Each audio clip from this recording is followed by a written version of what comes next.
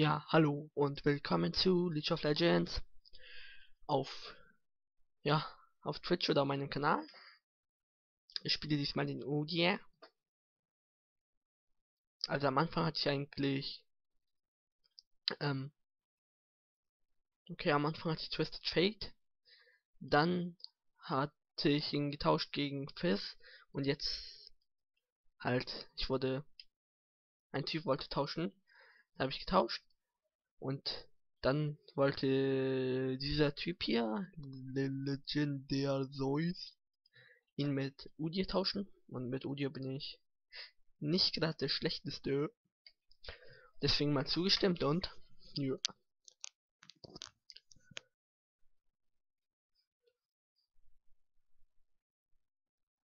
Okay. Achso, ja, ich spiele Aram. Das ist so wie Team Deathmatch, man kann es mit Team Deathmatch vergleichen. Man kann nur was einkaufen, nachdem man halt reingekommen ist ins Spiel. Kauf mal die Start-Items. Ich muss mich mal kurz konzentrieren. Das war so.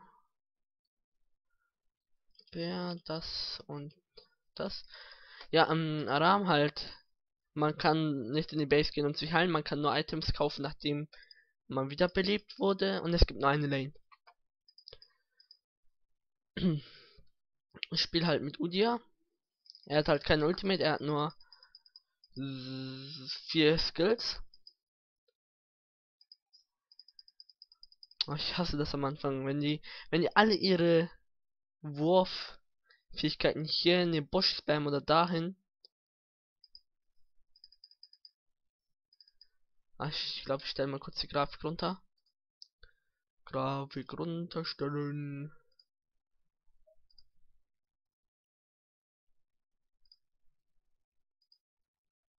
Also ich glaube, mit Mittel kann ich leben. Achso, ja, das war halt mein erster Livestream von League of Legends. Das ist bis mein erstes Video von League of Legends. Und mein Team wird schon da geownaged. Okay. Also seine Skills einmal sind passive.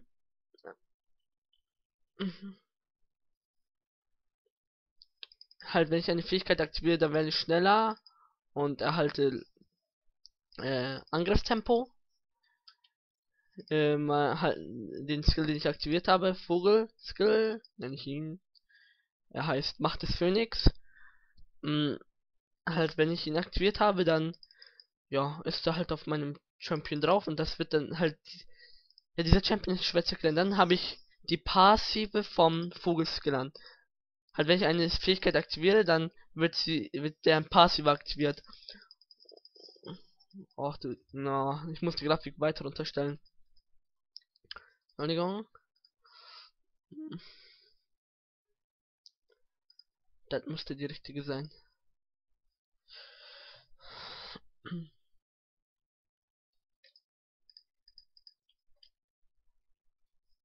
Ich guck mir mal wieder, wie der Stream aussieht. Ach nö.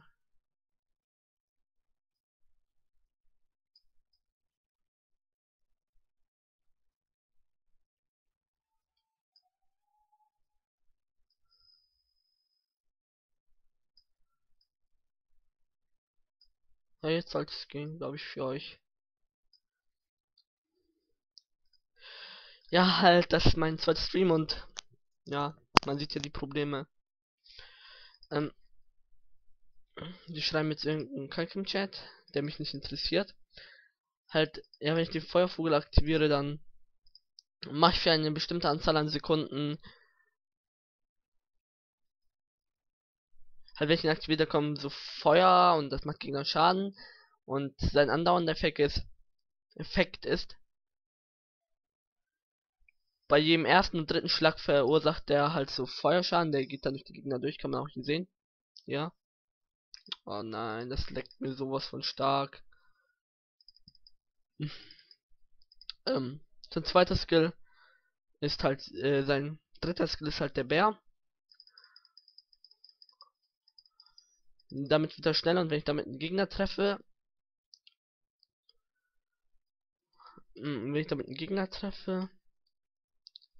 Entschuldigung.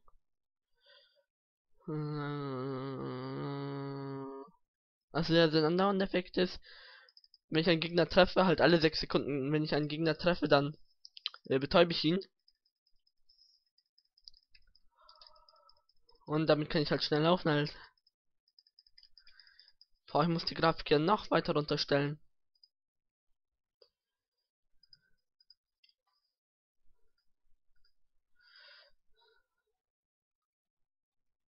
Kam sehr niedrig und sehr niedrig.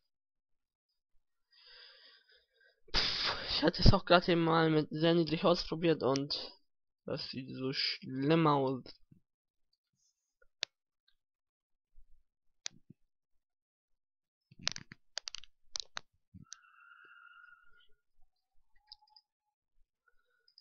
Okay, jetzt geht's.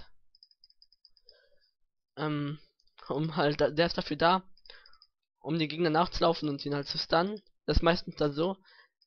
Sein Feuerphönix ist dafür da, um Vasallen zu töten.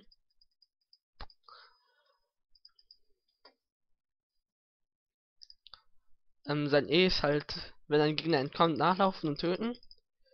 Sein Drache ist halt Tiger. Oh, der Tiger. Wenn ich das aktiviere, dann werde ich verdammt schnell. Und dann mache ich mehr Schaden.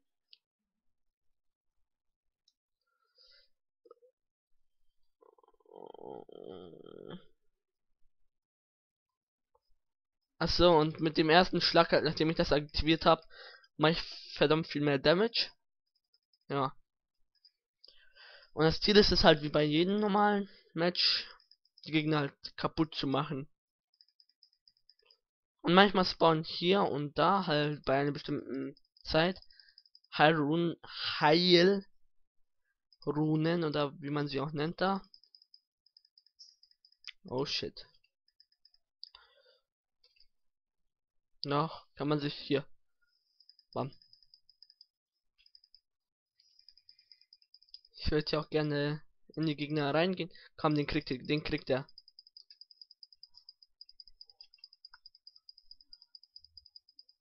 Okay, ich habe noch einen Kill gekriegt.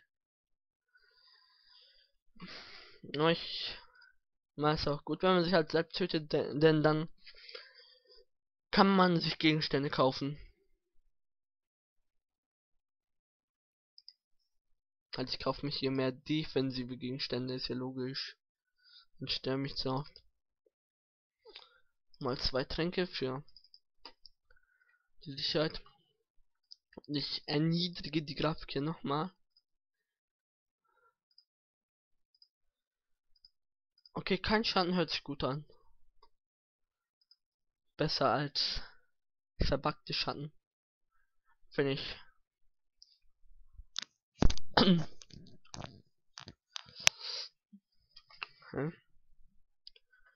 Und es lädt.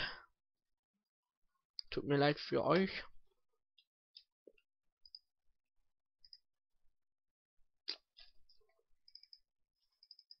Okay, die Grafik ist jetzt verdammt schlimm, aber müsste schon gehen.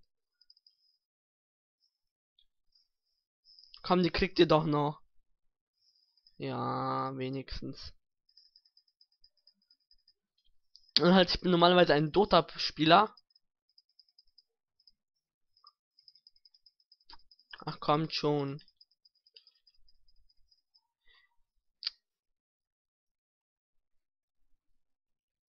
Ich kann ja nichts dafür, wenn die alle da hinten campen. Wir haben ein Fernkämpfer. Wie viel haben die?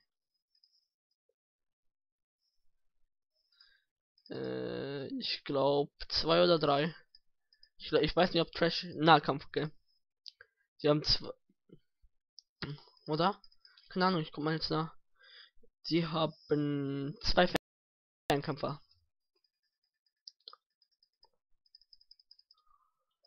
Und er hat halt keine Ultimate.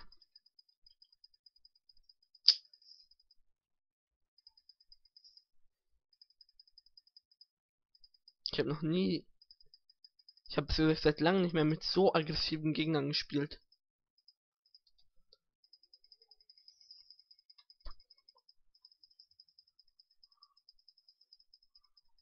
Komm, das überlebe ich doch noch.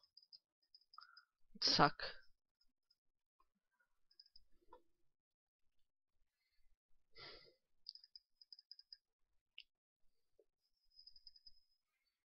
Leider heilen die Runen hier sehr wenig. Verdammt wenig. Zu wenig. No.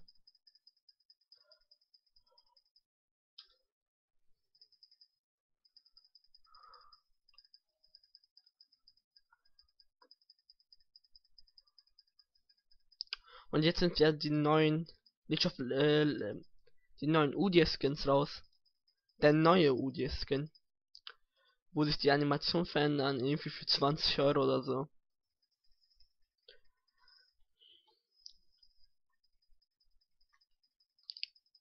Komm.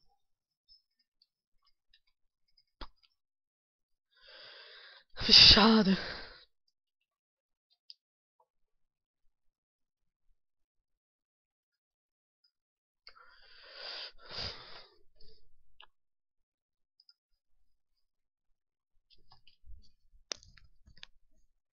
Ach, ich sollte mir ja mal was kaufen.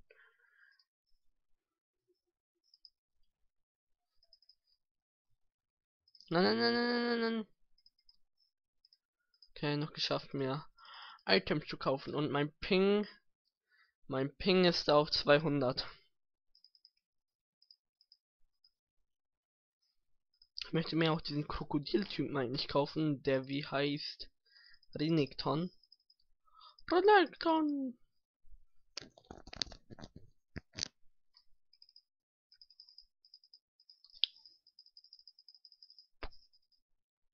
Nein, die haben 3 Fernkämpfer.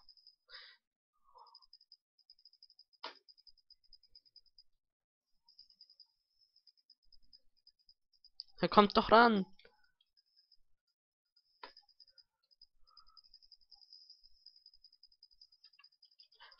Ja, wenn die mir nicht helfen, dafür kann ich auch nichts. Ihr seht ja.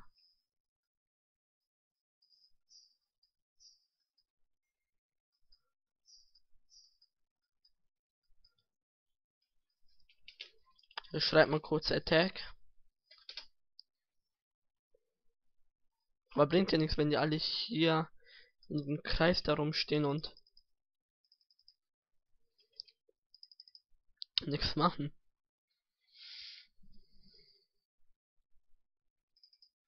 Ich habe keine Ahnung, wieso ich das aufgelevelt habe.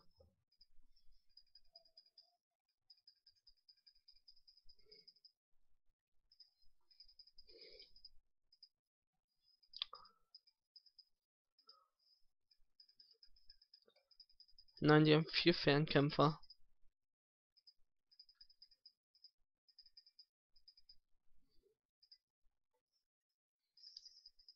Renekton ist tot.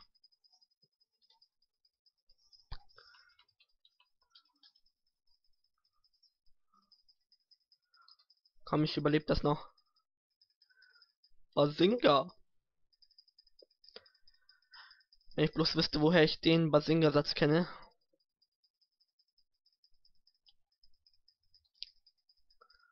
Komm. Lauf doch da weg. Ja, wenn sie da stehen bleibt.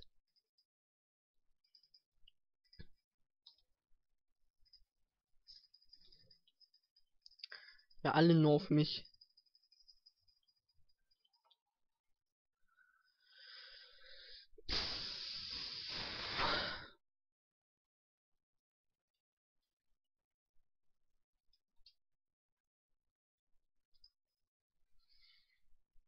Ach, kommt schon. Ich brauche nur 150 Geld. 100 Geld für Geistesschicht.